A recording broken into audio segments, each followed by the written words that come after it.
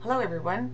So we're going to finish up this psychology course in this term with a presentation about Viktor Frankl. And as you know, he was the third of the humanist psychologists that I proposed to you to study, Carl Rogers and Abraham Maslow being the other two.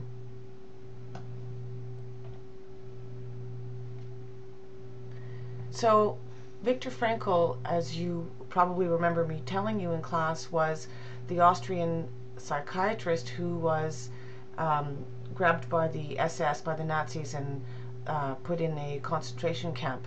And as a result of his concentration camp experiences and his own particular perspective on what it means to be human and the human spirit, he wrote his very famous book, Man's Search for Meaning.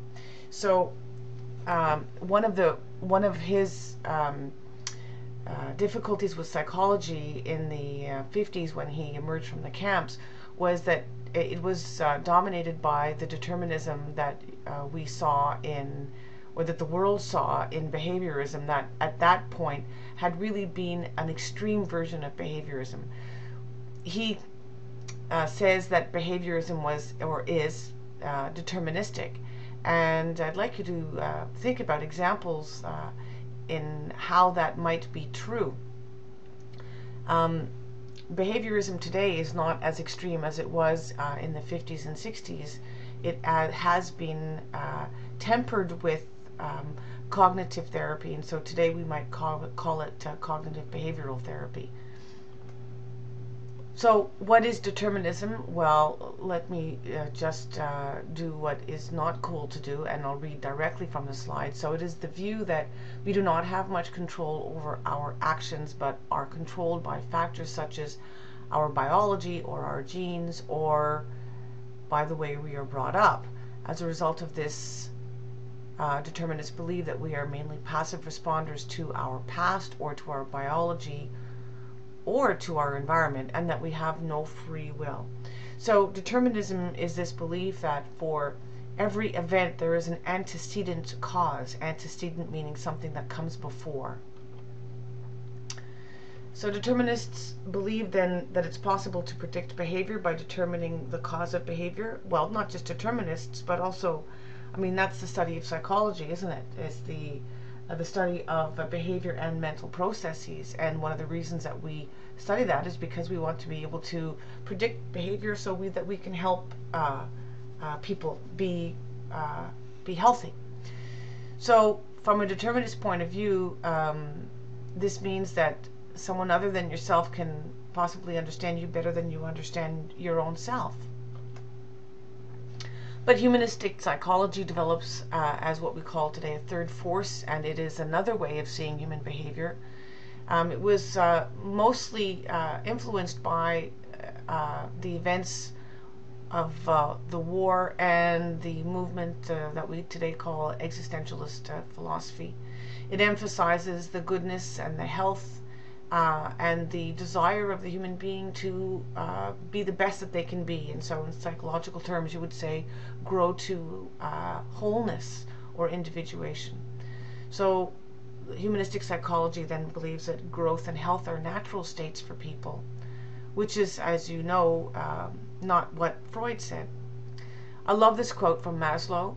If you deliberately plan on being less than you are capable of being, then I warn you that you'll be unhappy for the rest of your life.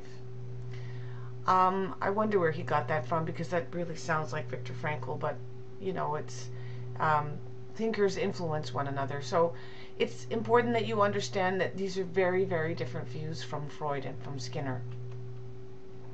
And so here are our humanist psychologists. I love this photo of Viktor Frankl, and I wonder at what time it was taken, because you see the wires behind him.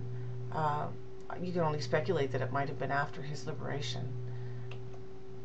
So humanistic psychology, or the third force, was a reaction to the extreme determinism that really believed that, you know, man can never be more than whatever he is quote unquote programmed to be, and the program can be from excuse me, from your genes. It can also be from your environment, because remember that Watson believed that he could create any kind of human being that he wanted, as long as he could control the environment 100%. So that's humanistic psychology is a reaction to what we call biological reductionism, which just really pretty much means that you can't be more than your programming. So if you think of a robot, think of Data from Star Trek, Data whose one desire is to be human. Well, it's always beyond his grasp, because whatever that thing is that belongs to humans is not in his programming, and therefore he can never be. So the first force you remember is Pavlov and Watson and classical conditioning, and the emphasis on objectivity, obviously reinforced by the scientific method. And the second force was the neo-Freudians. So neo means that which comes after. So the Freudian thinkers after Freud, such as Alfred Adler and Carl Jung, those are the second force, and they are the ones who continued with Freudian thinking, and so they emphasized the unconscious mind and the depth of the psyche. But they also asserted that you could have access to those unconscious depths, and you needed to do that so that you could integrate all those different parts of you to become a whole human being. And they instituted something called depth psychology. And remember that Freud believed that you could not access that unconscious id, and well, you could, but only by dreams and by Freudian analysis. So that was pretty much the opposite of any sort of scientific method. So the neo-Freudians and the classical behaviorists both disregarded the importance of the conscious mind, where we make our decisions and our rational mental processes. So Viktor Frankl writes this book, Man's Search for Meaning, and in this book he characterizes human existence. There are three things that make us human, that make us different from artificial intelligence and from animals. And here are those three things: that there's a dimension to human life that is spiritual, that is not quantifiable, and that man is free, that is a basic human condition of life, of human life, and that freedom then means that we are responsible.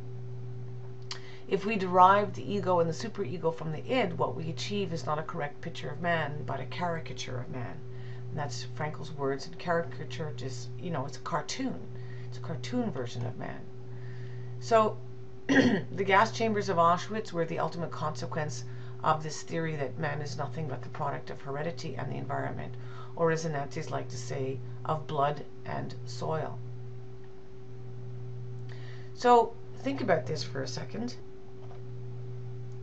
If we are the product of this unconscious thing that rules us, the id, well, how can we have any say in who we become if we are controlled by something that we are by definition not aware of and incapable of being aware of? And a quote from Frankl: when we present man as an automaton, and so that's kind of like a robot of reflexes, as a mind machine, as a bundle of instincts, as a pawn of drives and reactions, as a mere product of instinct, heredity and environment, we feed the nihilism to which modern man is in any case prone. And so nihilism is I don't want to call it a philosophy, but let's call it a philosophy, because if you take a philosophy class, you'll probably learn that as a philosophy. But it's sort of a reaction to this European idea after the war, actually even before the war, that there is absolutely no point in anything. There are no values beyond that which you assert as a value, that everything is absolutely relative to the person. And if everything is absolutely relative, then there are no ultimate standards of good and evil or anything, and then there is actually no anything, and then there's no point, and there's no meaning. And if there's no meaning, well, what's the point?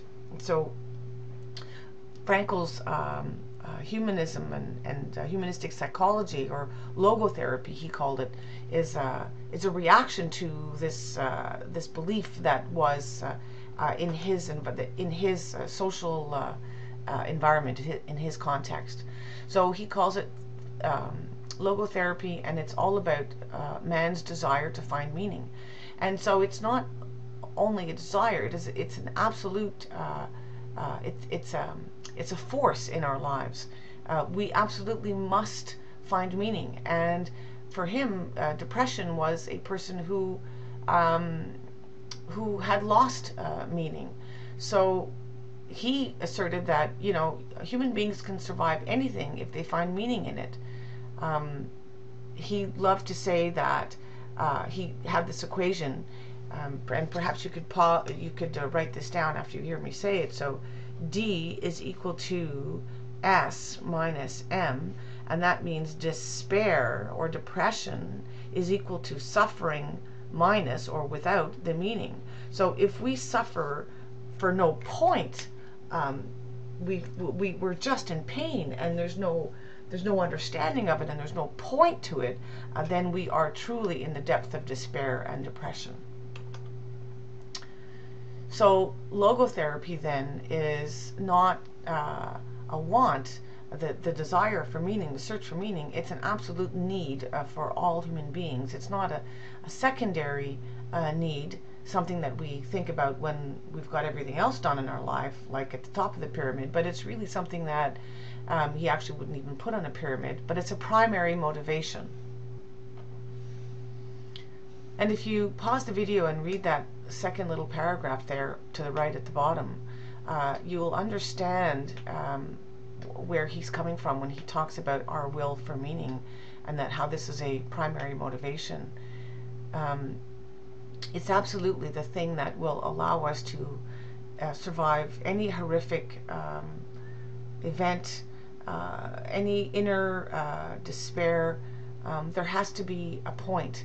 There has to be something bigger than ourselves, and something for which we are willing to live and die. And so we certainly can understand all of human history and the sacrifice of soldiers everywhere going off to war, and not just soldiers, but anybody else who goes through something difficult in life. And so this is a wonderful clip from.